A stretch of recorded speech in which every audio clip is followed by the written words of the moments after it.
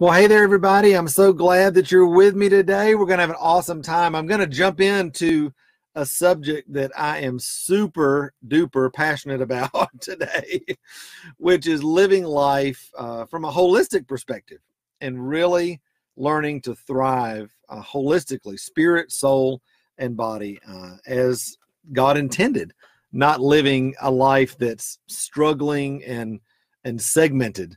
Maybe that's been the life you've lived in the past, or you've seen others do that before. I know for me, that was my life for a long time. I lived a life that was segmented in my spiritual life over here, and my art life over here, and my relationship life over here, and my work life over here, and money over there. And everything was so segmented. And it was a real struggle. It kind of felt like juggling balls in the air all the time. And I can remember so distinctly when things began to shift for me in my life, really centered around this whole idea of reimagining my life and reimagining God's design for my life, God's purpose for my life as a holistic person. Now, what does that mean? Well, instead of living this life, like I was just saying, that is segmented, your spiritual life, art life, business life, relationship life, business life, money life, all these sort of things, all in these different segments, and trying to manage them all separately, the Lord began to show me that all of me got saved when I got saved, that all of me came into the kingdom, all right, through the blood of Jesus, when I began to enter into that new reality through salvation. And guess what? Now in every area of my life, there's a new reality for me to begin to walk in, for me to begin to experience life in. And see, here's the beautiful thing about the kingdom. You and I can either step into the new reality of everything that God has for us, all right? Or we can continue to live in the old reality and wonder why we have this promise of a new reality and yet we're not seeing it in our life.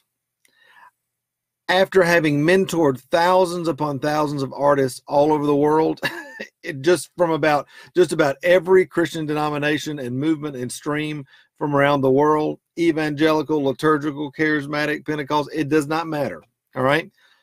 Most artists, most believers have a major disconnect when it comes to, I see the promise of God, I know I've been made new, and yet I am not seeing the reality of that in my life. Here's the reason.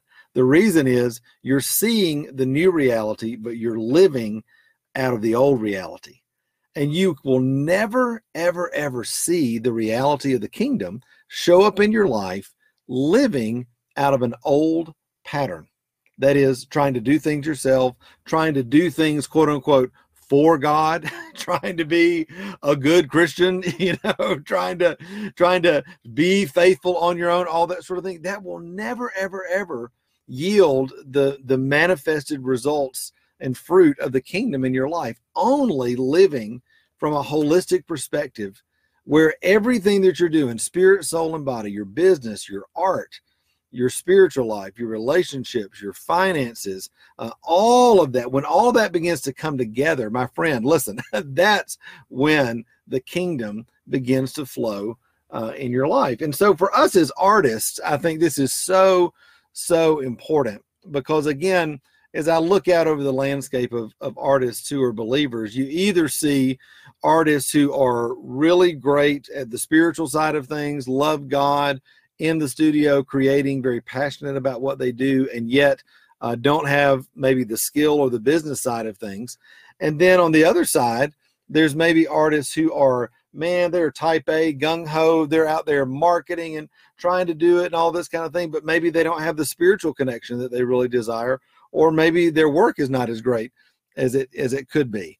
And all of those have different, a lot of baggage around each one of them. I've written about all that extensively in all my books, and we talk about it a lot in the mentoring program. But suffice it to say, there is this dynamic that I call convergence, all right, where when your spiritual life and your art development life and your business life, that is being able to flow in the marketplace confidently, all right, when all those begin to come together, that is when I see, not only in my own life, that's been my story all these years, but I see that in so many of the artists that I mentor. When we begin to bring all of that together, all of a sudden, it's like double doors of favor open up in their life. Why? Just because God got to be in a good mood? No. It's because they start operating in the way the kingdom was designed to operate. All right?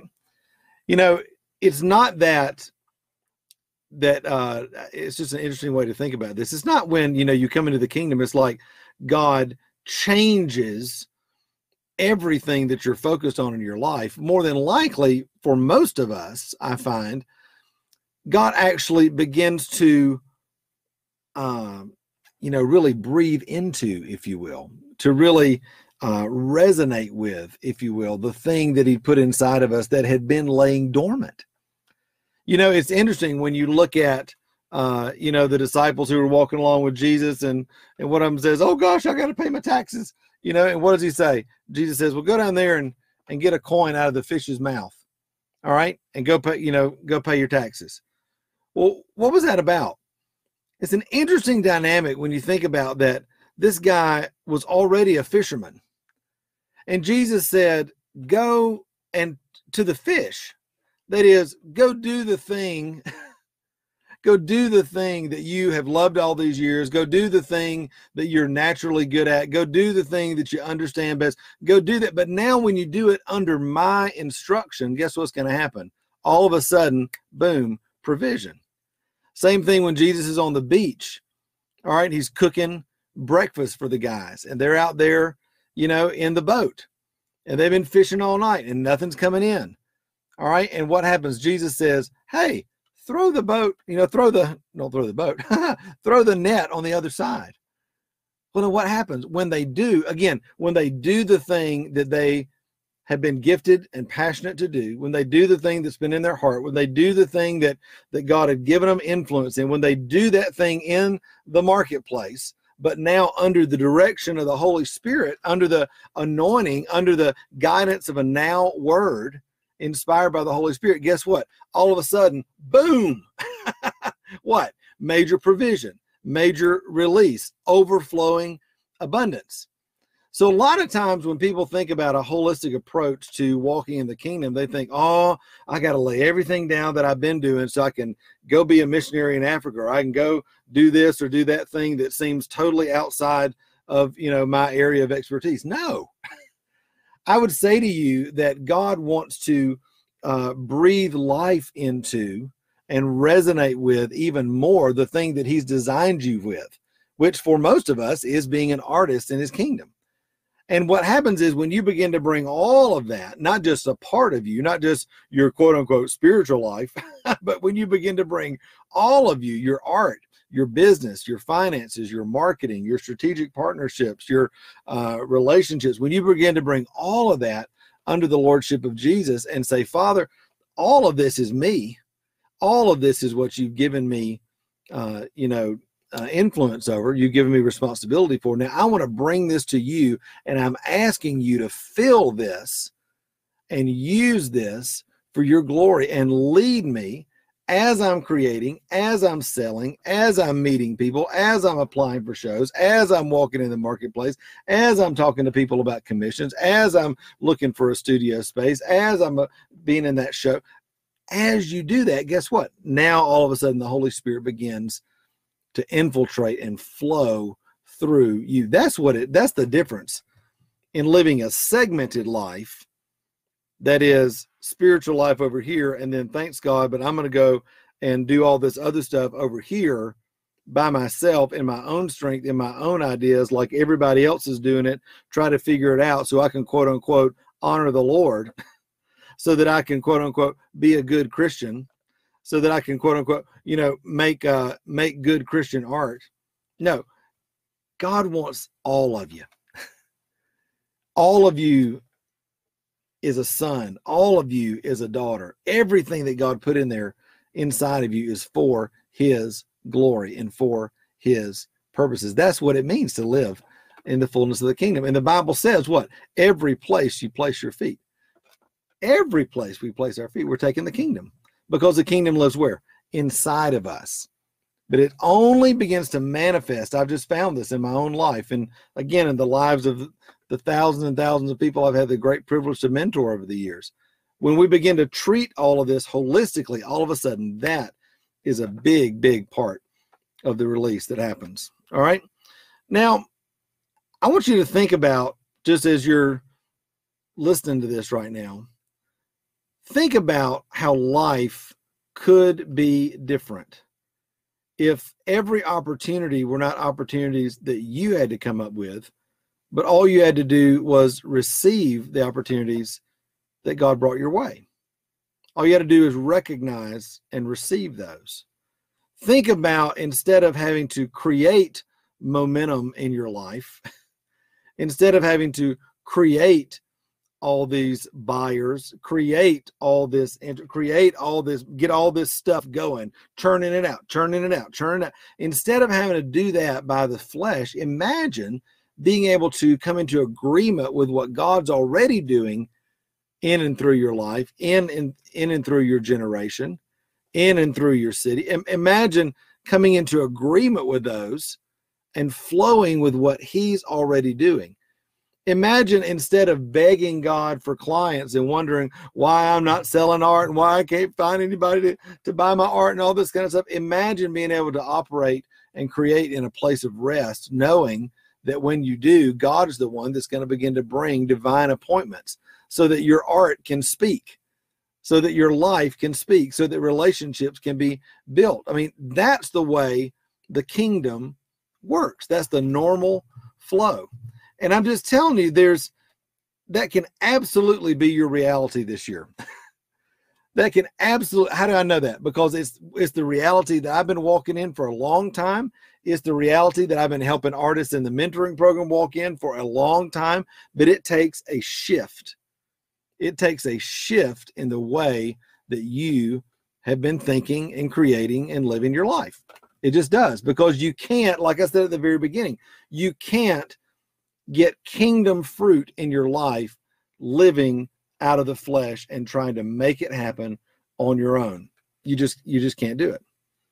Listen, this has been this last season of my life. I was just reflecting, these last few days on the decade, and wow, this has been, I think, the most incredible experience of my life. And Tanya, even as we were talking the other day, it's like, wow, to think about the thousands upon thousands of artists now who are getting what it really means to walk in the fullness of who God has called them to be, to see transformation happening, to be embracing this process. Oh, it's incredible.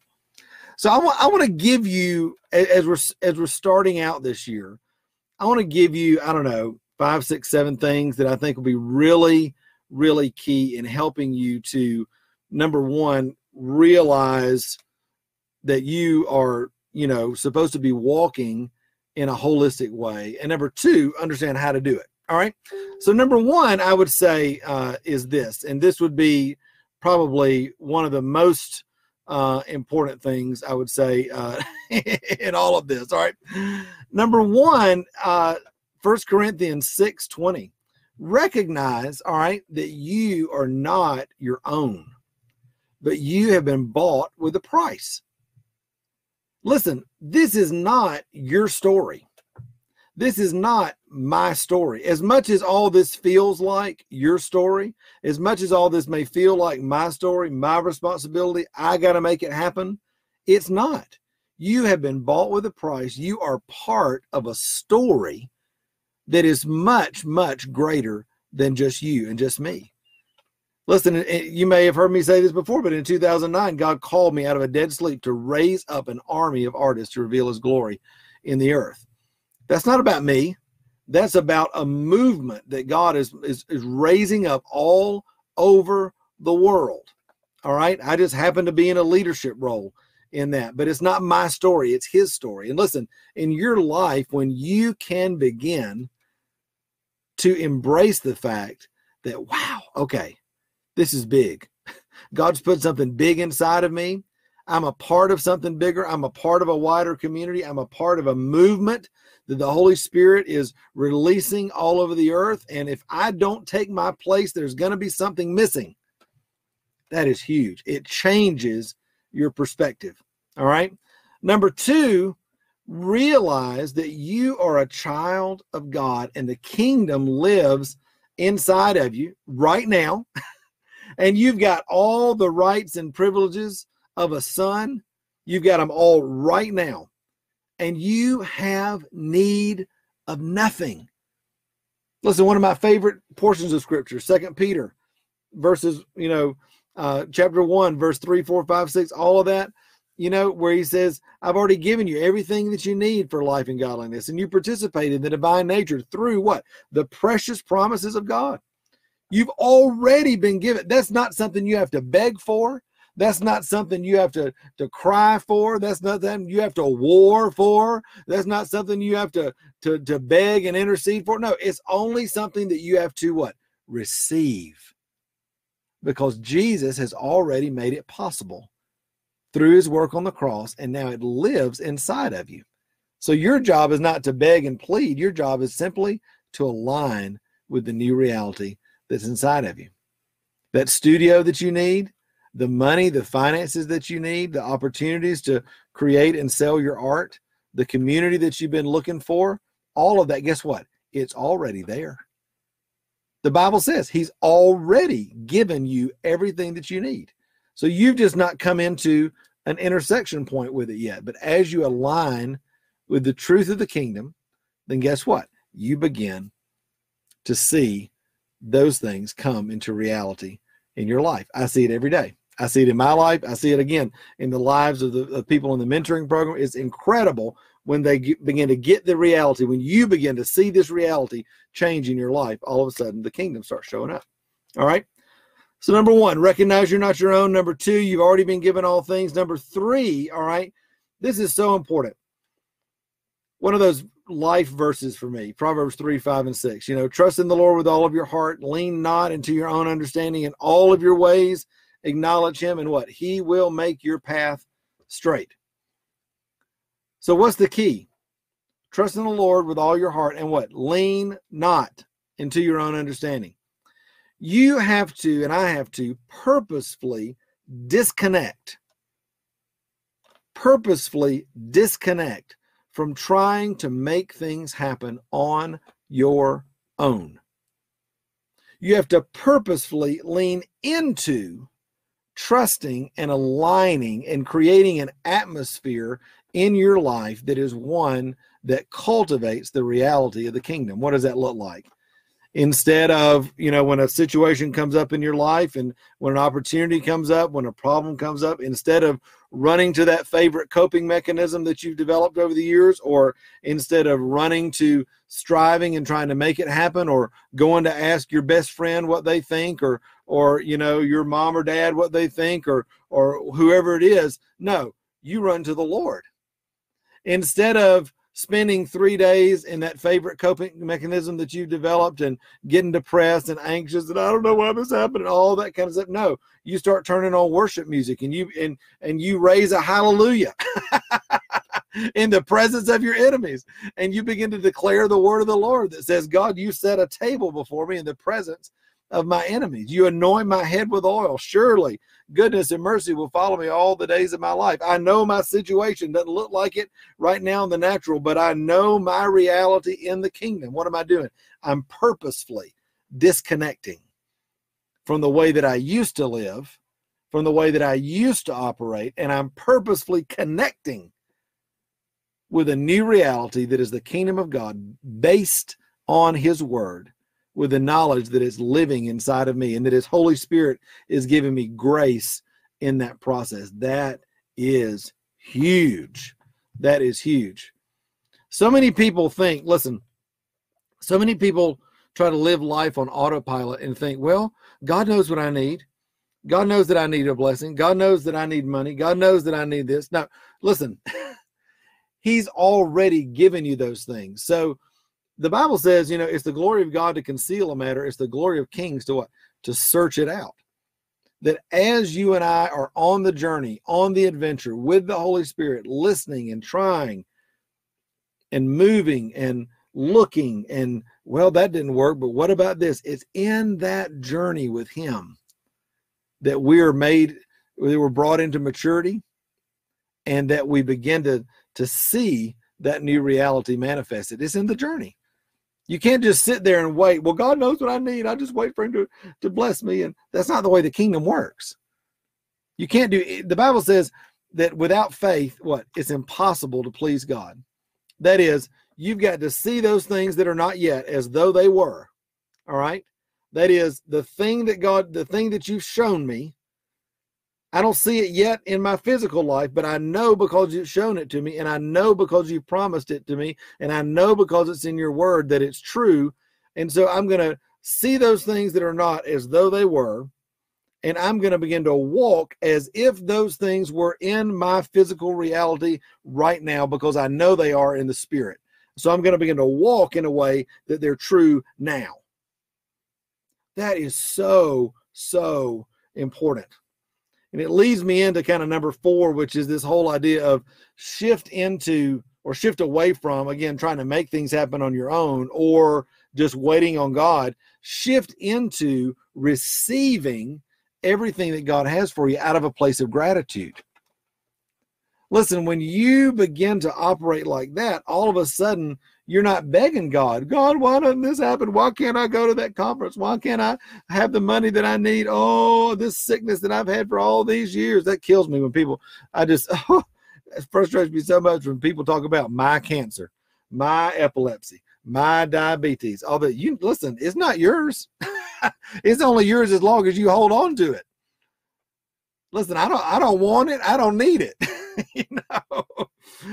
Listen, there may be something going on in your body right now, but that doesn't mean that it's God's best for your life. There may be a relationship that you're walking through right now that is really, really difficult, but it does not mean that it's God's best for your life. All right.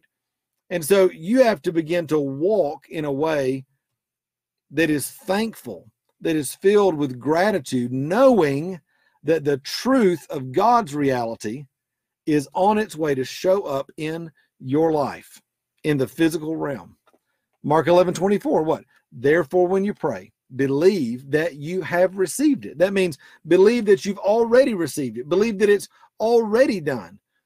You're not begging God, would you please? I want to go to that Thriving Christian Artist. I want to go to that gathering of artists so bad. Oh, I want to be in the mentoring program so bad. I just don't know why everybody else can do it, but I can't do it. I don't know why. Oh, no, you can't be like that. You begin to say, Father, thank you. Thank you that you put this on my heart. Thank you, Lord, that the finances are coming. Now, Lord, show me where to harvest my provision in line with my assignment. Lord, show me how to harvest the finances that I need. Show me how to agree with you in ideas in the studio. Show me the marketing opportunities that you have for me. That's how you begin to shift your mind. What? Going from begging and pleading to gratitude. Lord, thank you that it's already done. Thank you that you've already got a divine solution. Thank you that you've already got a roommate for me at that conference. Thank you that you've already, see what I mean? It changes when you begin to operate out of a place of gratitude. Also, one of the other huge things that, again, I see this all the time in the mentoring program. So many Christian artists, again, that are kind of living in that struggling and segmented kind of life, which is very typical. One of the biggest things that I see them struggle with is loneliness. That's one of the reasons why this big free Facebook group that we have out here, the Thriving Christian Artists group, almost 19,000 people in it now. That's one of the big reasons people get in that group. They've never known that there were other artists who were Christians that were wanting the same things. Well, guess what? We see that even take off exponentially in the mentoring program, because you're actually coming together with other artists that are seriously pursuing their call, that are seriously investing in each other, not just on the surface, not just a few Facebook posts every now and then, but I mean, really investing with each other, praying for each other, mastermind calls, monthly meetings, getting together in their local area, live events. I mean, listen, I can't tell you the level of acceleration that begins to happen in people's lives when they embrace community. When we begin to be real with each other and say, man, this is a challenge I've got going on in my life, or this is a situation I've been working on for a lot of years and I can't get breakthrough. Anybody been through that before? And listen, that's right out of God's word, James 5:16. Confess your sins to one another, and what? You'll be healed. I've said this for years. I said it in Unlocking the Heart of the Artist when I wrote it 10 years ago. The level that you will invest in real community is the level to which you will experience healing in your life. There's a measure, listen, there's a measure of healing that is greater than what you have been experiencing by yourself, that will come through community, through real community. All right? Godly community, community that's led well, community where everybody's in.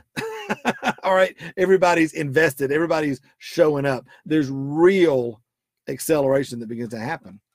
And that's one of those ways, again, to move from living that struggling, segmented life to stepping into a holistic, thriving, reality as an artist. All right. And then I also think about just, Exodus 31, intentionally, all right, developing and pursuing your calling in regards to skill development. I don't know if you figured this out yet, but there are some things in life that you are never going to experience unless you pay for them. There are classes right now. I'm just, so just for example, for me, I've been a basket maker for 25 years. This last year and a half, God started moving on me to paint. I'm still making a living from my baskets and all that, and love that. But I'm starting to create room in my life and studio to paint. Well, guess what? I've started investing in classes. I've started investing in materials. I've started investing in mentoring relationships and that sort of thing. And guess what? It costs money. But here's the beautiful thing. It's not just costing money like I'm throwing money out there. No, it's an investment in myself and in the calling that God has put on my life. See, even David said, he said, I'm not going to offer the Lord that which costs me nothing. And I want to let you know, whether it's skill development, whether it's a mentoring relationship, whether it's going to a conference, whether it's learning from somebody in your local area, whether it's buying supplies, whatever it is, there will be a moment, and probably multiple moments in your journey, where the Lord will ask you, hey, are you really serious about this, or are you just kind of playing around the edges? Because remember, this is not your story. This is my story, the Lord would say. This is my story. I'm raising up an army of artists. I'm raising up a movement of people all over the earth to release my beauty and my nature, to be ambassadors of transformation. And are you serious about this? Or are you just still treating this kind of like something on the side? Because listen, the degree to which you are willing to invest in your journey, and invest in community, and invest in taking hold of your mind and your heart and aligning them purposefully with who God has for you to be in life. That is the degree to which you will see the reality of the kingdom manifested in your life. And again, I will say it just like I said at the beginning of this. You and I have a choice. You can choose to do it, everything that I've talked about today, and see the fullness of God manifest in your life like never before, or you can be saved all day long and live a substandard existence in the kingdom. You still going to heaven? Jesus still loves you, but you're living, listen, friend, you're living a substandard existence. You're not living in the fullness of who God has for you, of all the things that he has planned for your life. I don't know about you, but I want to see everything and experience everything that God has for me in my life. And listen, I'm the first one to say, I fall down, I mess it up, I don't do it right, but guess what? I've learned to get back up. The righteous fall 7 times, but get back up and keep moving toward the goal. Like Paul said, I press on toward the goal. I press on to the goal. And that's my prayer for you today too, that this would inspire you, that God's word would inspire you, that the Holy Spirit, even right now as you're listening to this, would inspire you to say, yeah, this is my year. This is the year that I'm going to step up and be a part of the movement that God, you're raising up all over the world. I want to take my place in this army of artists and live that holistic, beautiful, kingdom-filled life that you designed for me.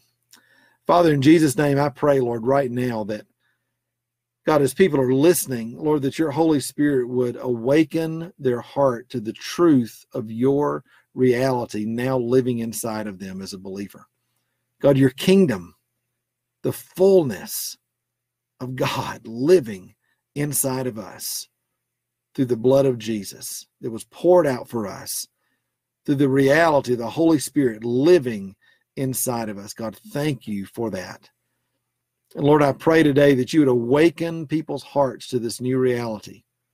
God, that you would begin to draw us to the things that you have for us, that you begin to guide our steps, order our path, awaken our dreams. God, I just speak right now to dreams, to dormant places in people's heart. God, that they be awakened in the name of Jesus. In the name of Jesus. Amen. Man, I hope this has encouraged you. It's encouraged me. I love sharing like this because it it encourages me. I have to go back and listen to it again. I'm like, yeah, come on, preach it, man. Listen, I hope it does encourage you to live the life that God has designed for you and to do it in the context of community. Thank you for allowing me the great privilege to be able to speak in to your journey.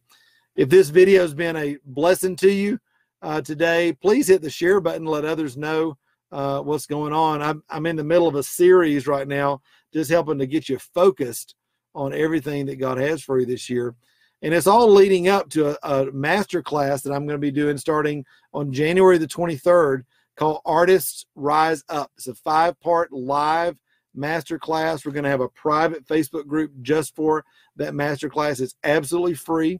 You're going to be seeing the all of the advertisements for that and all of the opportunities to get on the list for that master class and to become a part of that.